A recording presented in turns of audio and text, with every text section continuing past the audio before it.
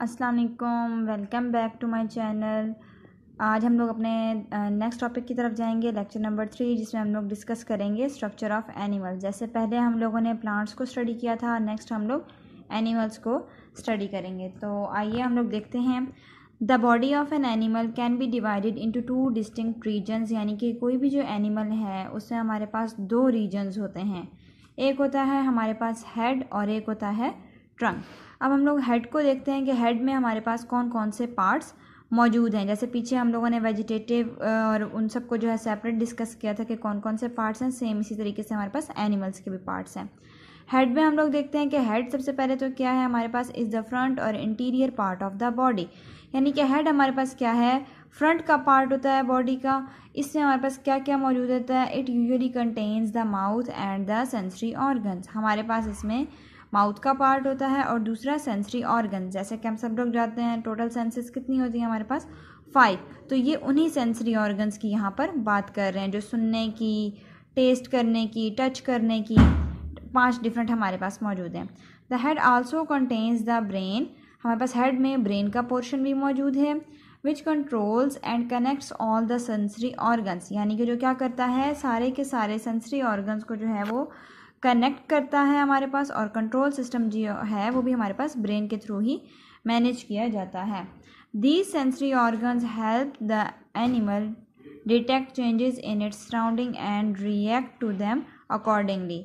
अब ये sensory organs क्या करती हैं, किसी भी एनिमल की हेल्प करती हैं, उसके सराउंडिंग्स में जो जो चेंजिंग्स आ रही होती हैं वो बॉडी को प्रिपेयर करती हैं कि उसको उनके मुकाबले में किस तरीके से रिएक्ट करना है। जैसे कि अब आप लोग देखते होंगे, अगर आपकी आंख में कोई चीज़ आने लगे तो फ़ौरन से वो चीज़ जाने से पहले हमारी क्या कोशिश होती है कि हम लोग अपनी आंख को बंद कर दें। तो बेसिकली ये ब्रेन जो है, ये हमारे ब्रेन की साइड से जो है ये हमें ऑर्डर मिलता है। The trunk. अब ट्रंक हमारे पास क्या है, लोअर और posterior part of the body है, which contains all the important organs and system of the body. यानी कि पोस्टीरियर पार्ट में हमारे पास क्या है कि बाकी के रिमेनिंग पार्ट्स मौजूद होते हैं, बाकी के ऑर्गन्स मौजूद होते हैं और बाकी का बॉडी का जो भी सिस्टम हमारे पास मौजूद है। It also includes the limbs which enable the animal to move. हमारे पास इसमें लिम्स का पोर्शन भी मौजूद है, यानी कि लेग्स की साइड, वो हमारे पास क्या करती हैं, जो कि हमारे लिए मूव करने में हमारे लिए हेल्पफुल होती हैं। Skeleton. Animal bodies are soft and elastic, so they need a hard substance to support them. अब कोई भी जो एनिमल की बॉडी है वो हमारे पास क्या होती है, सॉफ्ट होती है, इलास्टिक होती है, और उसके अंदर हमें क्या ज़रूरत होती है, एक हार्ड जो है एक हार्ड स्केलेटन की ज़रूरत होती है जो उसको क्या कर सके, सपोर्ट कर सके। फॉर एग्जांपल, अगर जो हमारी बॉडी में है बोन्स हैं, हम इनको हटा दें तो बाकी जो हमारी स्किन है वो ऐसे हो जाएगी जैसे लटकी हुई कोई चीज़ होती है। हमारी बॉडी की जो भी शेप बनी हुई है वो बेसिकली एक हार्ड स्केलेटन की वजह से बनी हुई है। सम soft bodies animals like jellyfish do not have a hard skeleton. लेकिन अगर हम लोग कुछ एनिमल्स को देखें, जैसे कि उन्होंने एग्जांपल दिए यहाँ पर जेलीफिश की, उसके अंदर हार्ड स्केलेटन मौजूद नहीं होता। The surrounding water supports the body. तो उसकी बॉडी को क्या चीज़ सपोर्ट करती है, जो भी वाटर उसकी सराउंडिंग में मौजूद होता है। The hard material which supports and gives the shape to the body of an animal is called the skeleton. यानी कि कोई भी एक हार्ड मटेरियल जो हमारी बॉडी को शेप देता है, ऐसी शेप को हम लोग किस चीज़ का नाम देते हैं, यानी कि उस हार्ड स्ट्रक्चर को हम लोग किस चीज़ का नाम देते हैं, स्केलेटन का नाम देते हैं। नेक्स्ट हम लोग देख लेते हैं कि हमारे पास कितने टाइप्स के स्केलेटन्स होते हैं। बेसिकली हमारे पास जो स्केलेटन है, सबसे पहले हम लोग डिस्कस करते हैं हाइड्रोस्टैटिक स्केलेटन को। हाइड्रो यानी इसके नाम से ही जाहिर है, यानी कि इसमें किस चीज़ का जिक्र होगा, वाटर का जिक्र होगा हमारे पास। सम soft bodies animal like earthworm, caterpillar do not have hard skeleton.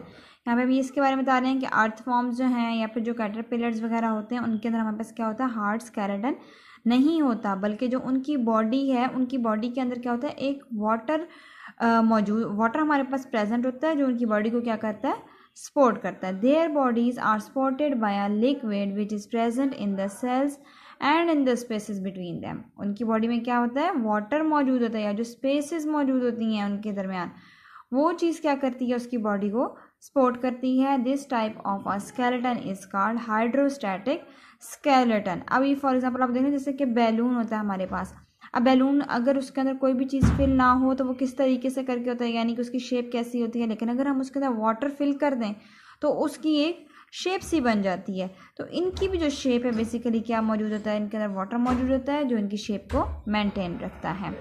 Next हम लोग देखते हैं एक्सोस्केलेटन। एन एक्सोस्केलेटन यानी कि अब नाम से जाहिर है ये बाहर का स्केलेटन है, एक्सो। N exoskeleton is found in most invertebrates. Invertebrates हमारे पास क्या चीज़ होती है, ये हमारे पास जिन और एनिमल्स के अंदर हमारे पास रीढ़ की हड्डी मौजूद नहीं होती उनको हम लोग इनवर्टिब्रेट्स की कैटेगरी में लेकर आते हैं। तो अब जिनके अंदर रीढ़ की हड्डी मौजूद नहीं होती, the bodies of insects are covered by a hard tough skin और क्यूटिकल। अब हमारे पास क्या होता है कि उनकी बॉडी किस चीज़ से कवर की गई होती है, एक हार्ड हमारे पास मटेरियल होता है या टफ सी स्किन होती है जिसको हम लोग किस चीज़ का नाम देते हैं, और cuticle which is made of a strong water proof material card chiton. यानी कि क्यूटिकल होती है जो हमारे पास किस चीज़ से बनी हुई होती है, काइटन के मटेरियल से बनी होती है। यानी कि जो उसका हार्ड मटेरियल, जैसे कि अभी आप लोग कॉकरोच को देख रहे हैं, एक हार्ड किस्म की हमारे पास एक इसके ऊपर कवरिंग सी होती है। तो वो बेसिकली क्या होती है हमारे पास, जो जिस मटेरियल की बनी होती है वो क्या होती है, काइटन होता है। The cuticle is compose of plates and hollow tubes. अब क्यूटिकल क्या होता है, हमारे पास प्लेट्स होती हैं और अंदर से वो क्या होती हैं, उसके जो ट्यूब्स होती हैं वो हॉलो होती हैं, which not only protect and support the body but also gives a specific shape. वो सिर्फ बॉडी को सपोर्ट नहीं करती बल्कि उसको एक स्पेसिफिक शेप भी देती हैं।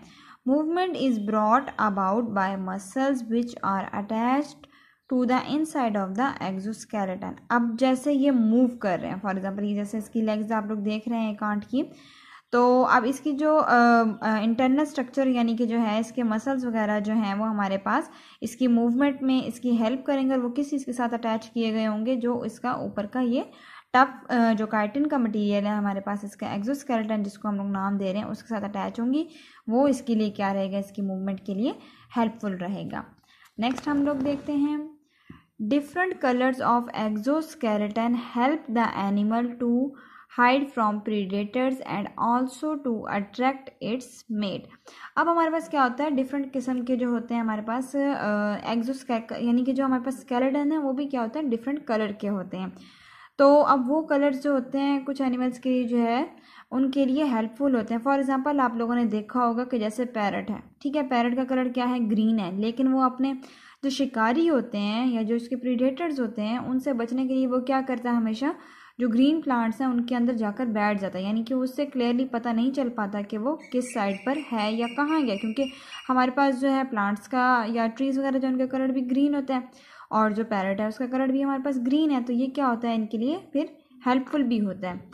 The exoskeleton does not grow with the body of the animal. अब हमारे पास जो बाहर का स्केलेटन होता है ना, अब जैसा हम लोग तो ये कहते हैं कि बड़ा होता जाए इंसान तो उसके बॉडी के जो सारे ऑर्गन्स होते हैं वो भी क्या होते हैं उसके साथ बड़े होते जाते हैं। तो ये क्या कह रहे हैं, एक्सोस्केलेटन जो होता है वो उसकी बॉडी की ग्रोथ के साथ जो है वो बड़ा नहीं होता। So as the animal grow, जैसे जैसे वो एनिमल ग्रो कर रहा होता है।